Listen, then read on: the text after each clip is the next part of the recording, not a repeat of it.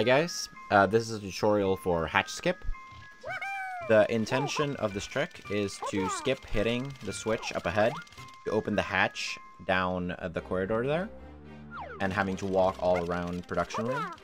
This trick is used in all DK64 speedrunning categories for different purposes, so it's a fairly good trick to know. Point is to clip out of bounds in that corner, and there are two different methods of getting out of bounds. One is an orange lag boosted damage boost, which only works on N64, and the other one is robot push, which works on both consoles. I will be showing both of these off as both Lanky and DK, since they are used in different categories. So we're gonna do robot push first, since that's the most common one, because it's both versions. It's a bit easier to comprehend.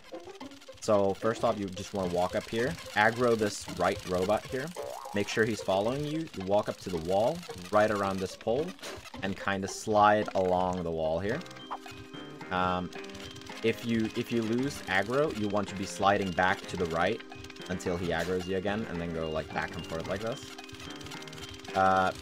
On the initial, if he loses aggro on the initial slide, you were going too fast and got too far away from him. And if you go too slow, you will get hit, and then he probably will lose aggro. But you shouldn't worry about it. You can always just aggro him.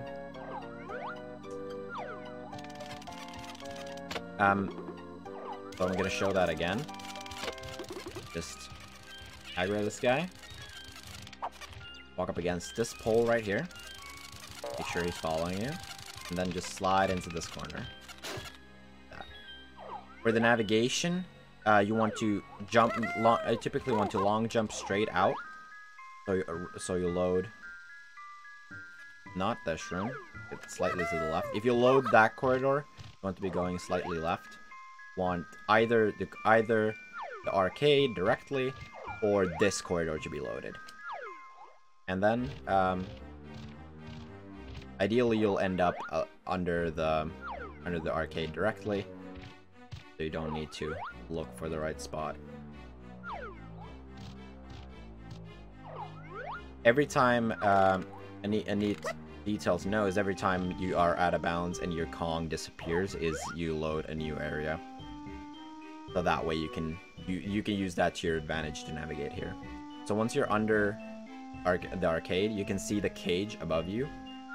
You want to center that on your see-up camera. Go out of see-up and press R to center your camera, and then just walk straight. You can hear the cage opening. Once the cage is open, you keep walking forward till you open this. You can either follow the tag barrel lights, but if you don't have them, on for various reasons, like me re-entering factory here, you can follow the right, like kind of left, slightly left wall of the straight going corridor. Like the corridor that goes from arcade onward, you want to follow that just slightly left of it. Keep walking until your Kong disappears. You'll be somewhere close to the GB.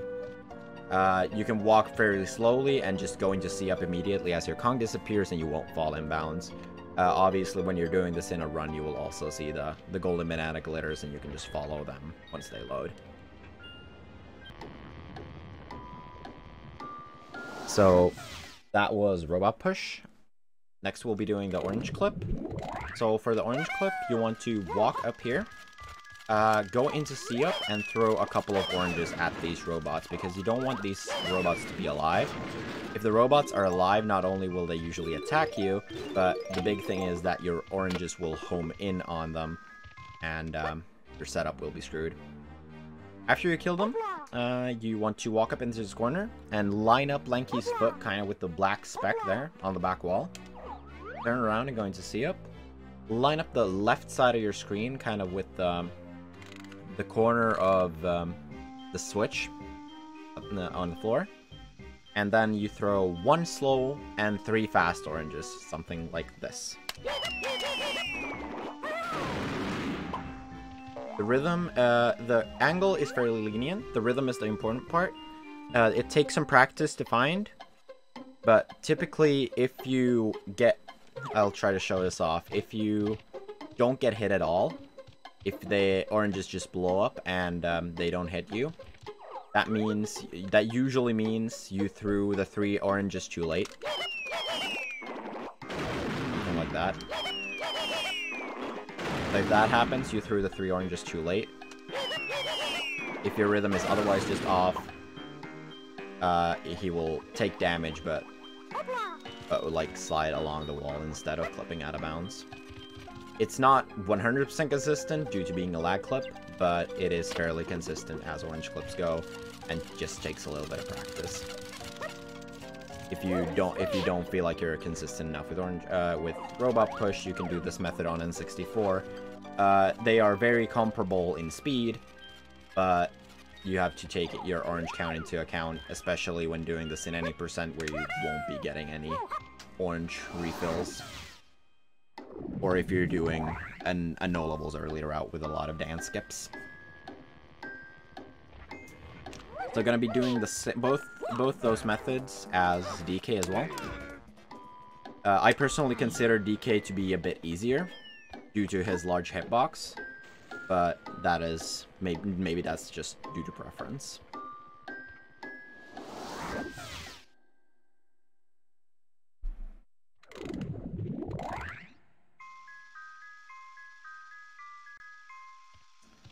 So for DK, the robot push setup is basically identical. You want to aggro this guy. Make sure he follows you. Go up against the wall, against that pole. Just walk into the corner. Be pushed out like that. Basically the same. Like I said, I find it a bit easier because DK has a bigger hitbox. But it works basically the exact same. The difference is more in the orange clip, which I will show in a second.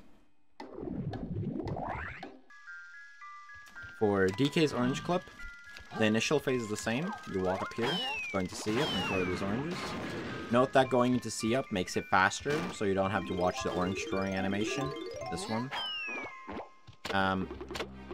So for DK, you just walk into this corner. There's no lineup in the corner. You just walk into the corner, turn around. No jumping in to adjust yourself, nothing. You just walk in, turn around. You can use the same camera lineup at the corner there. And I tend to use the same sort of rhythm as for Lanky. Some people say that you can use a little bit of a faster rhythm for DK. But there's some lenience there. And just do anything that works for you.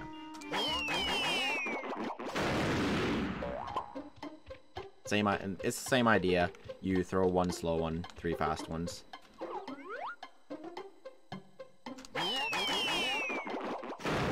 Like I said, not completely consistent, especially since I haven't done this in a while, but you get the idea.